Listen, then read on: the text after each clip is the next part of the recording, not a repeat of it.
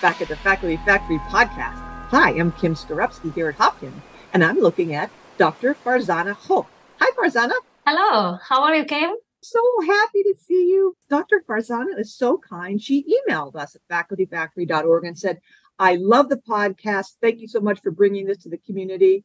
Great job. And so she just sent a nice little, very generous thank you email. And look what happened. I got her on the podcast, and she's so kind and so gracious, decided to be here. Let me tell you who is Dr. Farzana Hoque. Farzana Hoque, MD, MRCP, FACP, FRCP, is an associate professor of internal medicine in the Division of Hospital Medicine and the co-director of the Medicine Acting Internship at St. Louis University School of Medicine. He also serves as the inaugural medical director of Bordley Tower at SSM, that's St. Louis School of Medicine, Health, St. Louis University Hospital. Dr. Hoque holds prestigious professional affiliations as a fellow of the American College of Physicians and a fellow of the Royal College of Physicians of the UK. So again, thanks a lot, Farzana. That's what you get for emailing us at facultyfactory.org. You are wonderful for being here. Thanks again.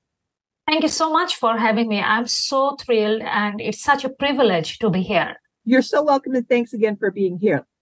I was just curious if you could share, or were interested in sharing, your journey back a little ways from being an international medical graduate. You're a woman of color in academia. What drew you to academic medicine? How did you get here?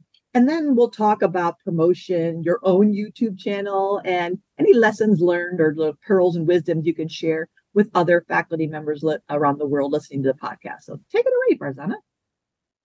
I'm originally from Bangladesh. I was the first physician in my extended family. I believe that's the best decision I took, and truly credit goes to my parents because they believed that medicine is the best profession in this world to make difference. Although they were lawyers, however, they always inspired me to be a physician in my extended family. So after I completed my graduation, I was so thrilled to know that how medicine is being practiced in the US through evidence-based approach. That truly motivated me to come here and to pursue my dream to complete USMLE and then licensing exam. So that was my main motivation to coming from this far from Bangladesh to here. And, after my residency, I chose academic medicine because I love it. I love the academic environment. I love teaching. I love being contributed to scholarly activities because I believe, as a physician, I'm not only making difference by treating my patients, by helping their family members, also I'm teaching and guiding the next generation of bright physicians. Truly, I take it as a privilege. And I found that without academic medicine, I cannot do it. And that also gave me inspiration to be involved in multiple scholarly activities with my students and with my colleagues. Wow. Your parents are so proud, I know. And wow, two lawyers. I can't help but think that when you got on a plane and went to the US, they were a little bit worried. I mean, do you remember, put yourself back in your shoes back then, how that felt and what you thought about when you got on that airplane? So that was truly a very emotional moment for me and for my family because I am the elder daughter in my family. And, my parents always had very good faith on my dreams as well as on my capabilities. So when I took the decision, they truly supported me. It was not very easy journey because English is my second language. I did not have any relatives here in the US. as well as I did not have enough financial resources to come here and to support myself and pursue my dream of USMLE, because, as you know, and many of our audience know, that these exams are very long, 8 to 9 hours. They are very expensive as well. So, preparing for them is already a full-time job. However, without financial support, it's like extremely kind of impossible to do it.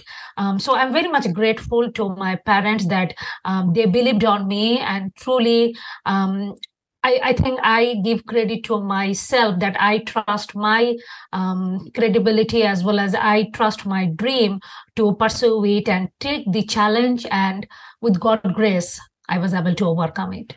Oh, thank you for sharing that story. That's so sweet of you. I agree. And I know so many people have the same experience. It's a huge sacrifice, coming here alone, someplace strange, no family, no friends, knowing no one, and not coming here to do something fun and travel, but rather to do something very, very challenging. So thank you for your sacrifices. Thank you for being here. Thank you for following your dreams and being an inspiration to others. And could you tell us how you said, I knew I wanted to go into academic medicine because I loved teaching and I was all about the scholarship. Where did that passion come from? Like when you were little, being the oldest, because I'm the oldest of four as well, and I think I was a born teacher. When did you first suspect or know that I'm going to be a teacher someday, and I'll be teaching and I'll be doing research and writing and publishing? Do you remember when that struck you as something that was a clear path? I believe that motto I live every day, because the main reason of my drive for, like the knowledge skill is that I want to leave my legacy. And truly, I believe that when I'm treating my patients and families, even if I'm not in this world after I'm dead, maybe if I do at least one good work, people will remember me. Even if they do not remember my name, maybe, they will remember my face. And same thing to apply to my students as well. When I teach my medical students, my physician assistant students, or nurse practitioner students, it keeps me motivation to give my best effort to teach them, to guide them, because, I want to leave my legacy as a motivated, as a positive, as well as a skilled physician and educator. And most importantly, as a compassionate human being whom people will remember and respect. I believe that's the biggest reason of my motivation to push myself at least a little bit better compared to yesterday. Wow. Compassionate human being. What a concept. And you're making me think, ashamedly, that's not one of our leadership competencies. We talk about training future leaders and helping faculty envision and see themselves as leaders and acting from that vision. And gosh, I don't think we ever specifically address being a compassionate human being. So thank you for reminding us that is fundamentally who we are, human beings. And let's try to insert some compassion. I talk about grace and mercy, not only to others, giving them the benefit of the doubt, but to ourselves. I think so oftentimes faculty members, we're just so hard driving, and we show ourselves no mercy, no grace, no forgiveness. We're so tough on ourselves. So thank you, Farzana, for sharing the compassionate human being philosophy. I love it. So could you tell us a little bit about your experience as a woman of color in academia? How has that worked out for you? I believe, as a woman of color in academia, it's not always very smooth, and I believe as a woman of color, we need to be very intentional that, okay, how we can stand out, how we can, prove our credibility, as well as to achieve trust from other people. And, one of my biggest motto of life is that treat others as you want to be treated. And that I remember as a physician, as a teacher, as a co-worker, that, I want to be that physician, or I want to be that attending, that I would want, as if God forbid, if I am the patient or if I am the resident. So I believe, that is one of the golden rule that always helped me to stand out from the crowd, as well as to establish my credibility and achieve people love and respect. Because I believe, in academia or in community setting, whatever it is, people are the greatest asset. If people do not admire us, or if people do not trust us, we cannot go anywhere. So people's skill, I believe the greatest skill for anyone, particularly for women in color, in academia or regardless in any industry. Trust. You said the word trust, Farzana, and I've been thinking a lot about that word. Trust is the confidence in the honesty of another. And so back to trust, how have you been able to carry yourself with such grace when I know you must have been in situations, maybe not only with patients and families, but with co-students and trainees and colleagues where maybe you were not given that same compassion, golden rule attitude back? Can you think of any or reflect on some of these difficult situations or emotionally charged situations where you have been confronted with something that, is maybe draws out the not so nice part of you, and how do you get back to center, and how have you regained your composure? Anything jump into your mind? That's a extremely important question, and I'm glad that you brought in here.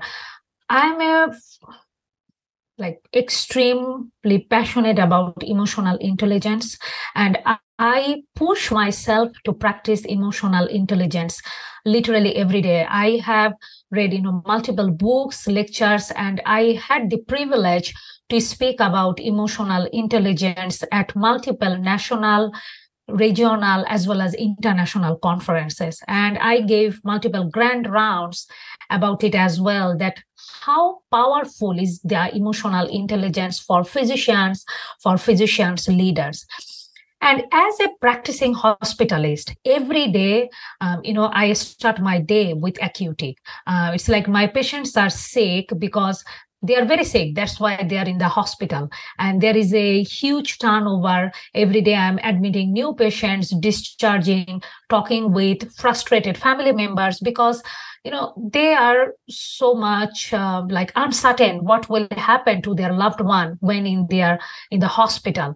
So every day at multiple times, I had to overcome this emotional challenge. So first of all, I remind myself that, okay, if I am, giving the talk nationally, internationally about emotional intelligence, I better be master of that every day, because otherwise it does not make any sense to give this talk. So that is the biggest reminder for me. And second thing, what I do is that if I am, emotionally facing any kind of emotionally challenging situation, the biggest practice I do is taking pause, maybe for few seconds, just to take few seconds pause and try to think that, okay, what maybe other people is thinking, or what you would do if you were at that person's shoes. I believe, thinking about that, okay, reputation can be built, for a long time, but it can be destroyed very, very quickly, as Warren Buffett said. So I'm very much cautious about that. And also, I always try to take pause if I am facing any difficult situation, and try to think logically rather than just only, emotionally. I believe that was the biggest drive. And another practice I do, that is, one of my mentor actually told me that I should, under promise and over deliver.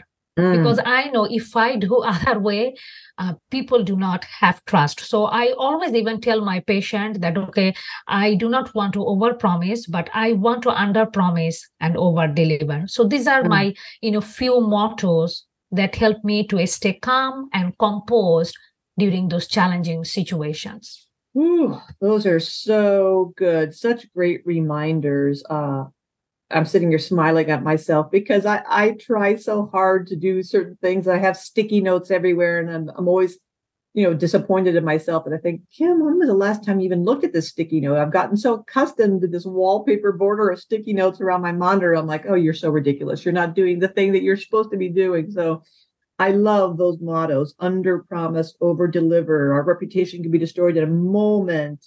Pause, reflect. So, so good. But how when Dr. Farzana Hoque has a moment of stress, or is hangry, or is under pressure, uh, you're taking your pause. I can see you kind of almost envision you reminding, okay, Farzana, you teach this stuff. But when things have really gotten you upset, where do you go? Like, how do you see yourself acting? And then how do you quickly like recognize, oh, I'm going to that. I'm going to the part of me where I know is I must be hungry. I must be sleepy. I must be tired. What does that look like for you? A very good point, Kim. I believe, self-care is extremely important. And as a physician, as a scientist, I always remind myself that doesn't matter how much passionate I am about emotional intelligence, keeping my reputation. If I'm hungry, if I'm sleepy, if I'm tired, if I'm stressed, first of all, I'm a human being. So we all have a limit. As a natural human being, we cannot cross it. So I'm very mindful to eat my lunch every time. However, I know that many times I do not get time, particularly when I'm working as a hospitalist, but at least I try to have some enough hydration, have some maybe little snacks, focus on to having enough rest, so that physiologically I am stable enough to do so. However, sometimes happen that, okay, it doesn't matter how much I try, the challenge could be so much overwhelming. So that time I talk to my support, like I talk to my father, I talk to my husband and share them that, okay, this has been going on. And fortunately, I have wonderful mentors as well. I share my challenges and seek their feedback as well, because I believe that, okay, maybe something which I'm not thinking, if I'm sharing with other person, they may have other perspective that maybe I'm not realizing. I'm a believer of that quote that every story has its own side, and we do not know what other side is thinking. So understanding other people's perspective is extremely important, rather than just only narrowing what we are thinking or feeling.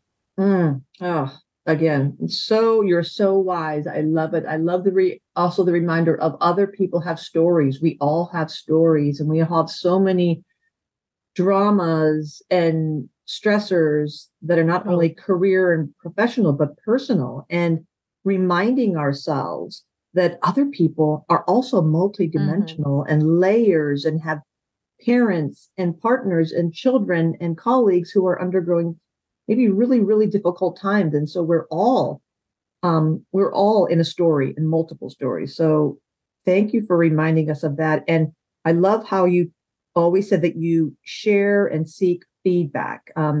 That is another sign of a good leader in high emotional intelligence, when not only we know ourselves to better manage ourselves, so aware of when I'm in the grip, Kim, you are not drinking enough water, you didn't get enough sleep last night, you got this foster puppy, and so you have to be very careful and maybe share with your tribe, your peers, your inner circle of, listen, I've got this new puppy here. I'm not thinking and firing on all pistons. I'm going to ask you for a little bit of, broader confidence bands this week. I'm having a tough time. So that honesty and sharing and asking for help is really an important thing that I think many of us in academic medicine, asking for help, we feel somehow wrongly so that it's a sign of weakness if we ask for help. Rather, it's a sign of strength, because strong people invoke others to not only step up, but to help, lighten the load. So you're exemplifying all of that. So thanks again, Farzana, for sharing so much about yourself.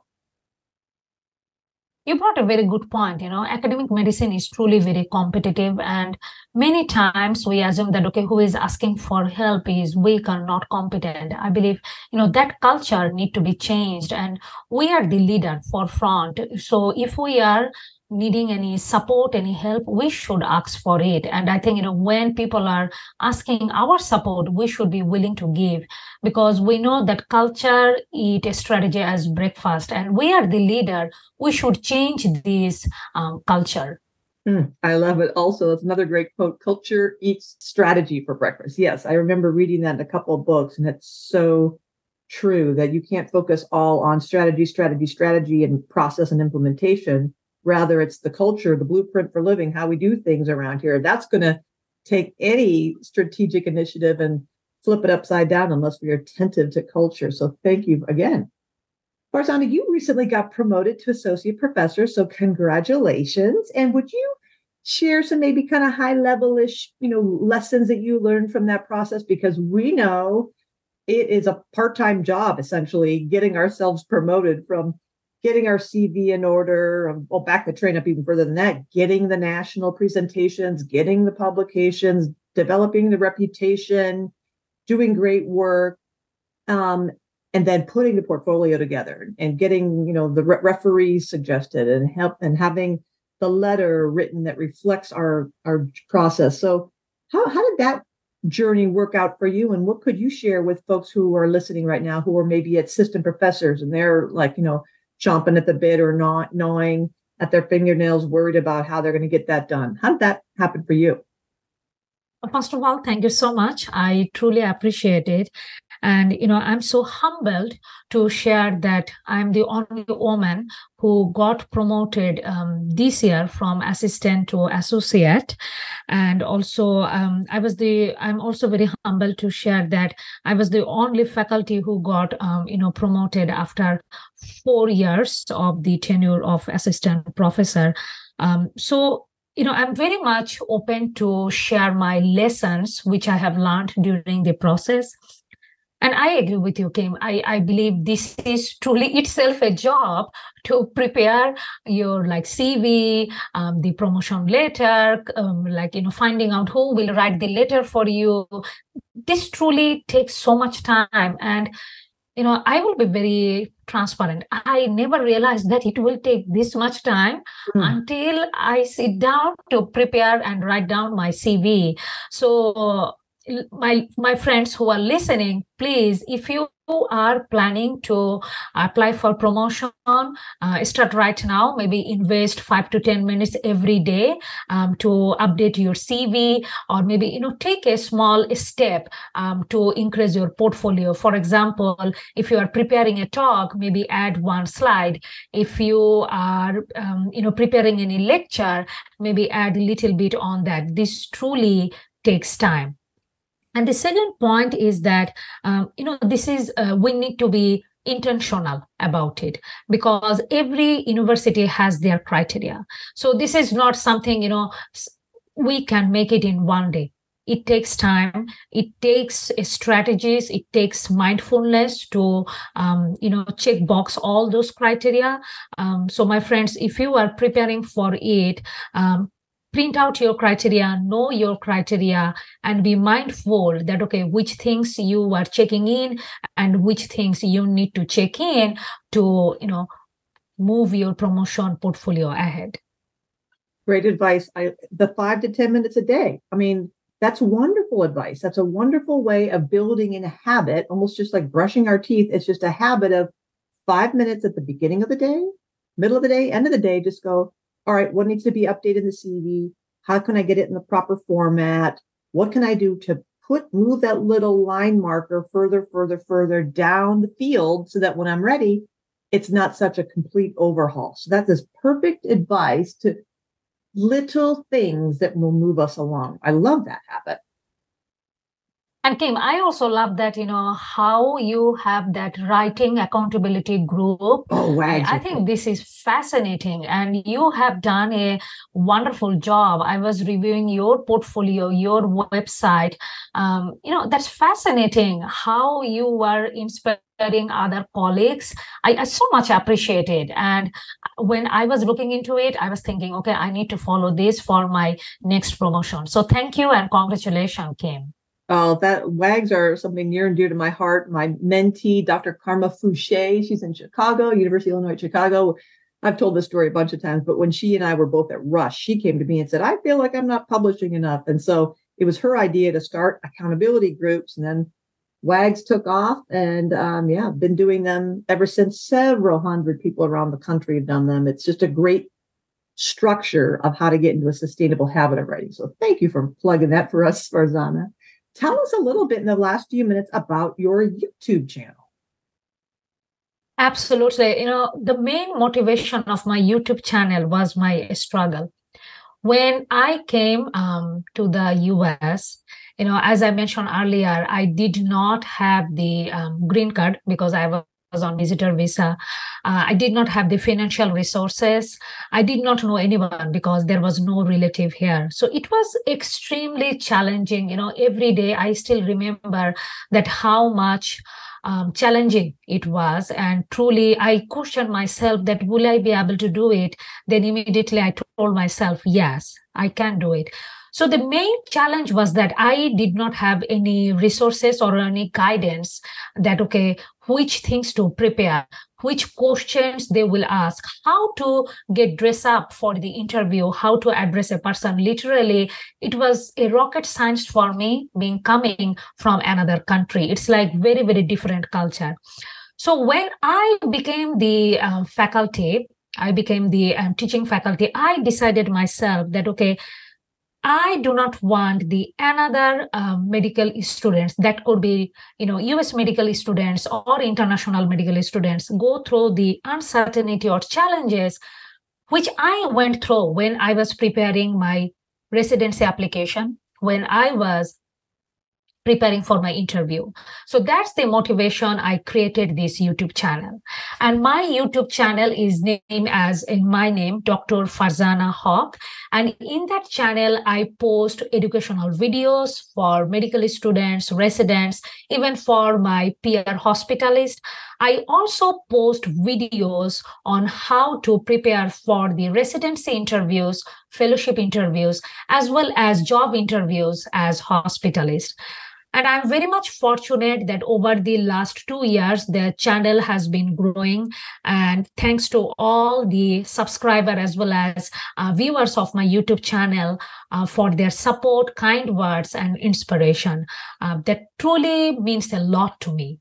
Oh, Dr. Hoque, I'm looking at the YouTube channel right now. Time management, body language during interviews, tips for your presentations. So rich, so much content, and so relevant and timely. So congratulations to you for having the inspiration, taking the initiative, despite not knowing anything. It's kind of what we do as scientists and investigators, right? We just go for it. So I think it's fabulous. I'm going to leave the parting words to you. What would you say to trainees and early career faculty members, and maybe even to leaders who are listening to this podcast episode right now? Thank you. One of the biggest question I truly ask myself that, okay, what people will talk about me, during my orbitary. And I believe that is one of the important leadership lessons that, okay, what people will talk about me or what I want them to talk about me when I'm not in the room. So portraying myself, for example, for myself, I want them to describe me as a compassionate, intelligent, as well as a skilled physician, a motivated, as well as a brilliant educator. So I always prepare myself as well as push myself every day to make those changes. And another lesson I want to share here that sometimes, particularly in the academic medicine, we are so much rush, so much thing going on. We are very much hard on ourselves. So please remind yourself, be kind to ourselves first, because if we are not kind to ourselves, we truly cannot be kind to other persons. Oh. So regardless of your day, remind yourself that, okay, forgive yourselves for small mistakes.